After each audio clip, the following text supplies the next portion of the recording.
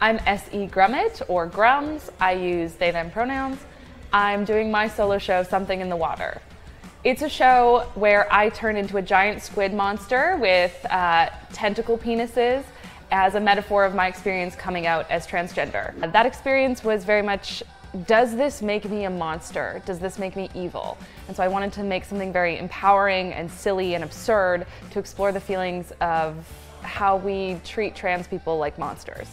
It uses live feed video and shadow puppetry and DIY little paper puppets that really makes it feel like it's ripped straight from the pages of a comic book. It also has audience interaction, clown, and comedy, and you'll have a great time. There are so many shows that I'm really excited to see when I have time, of course.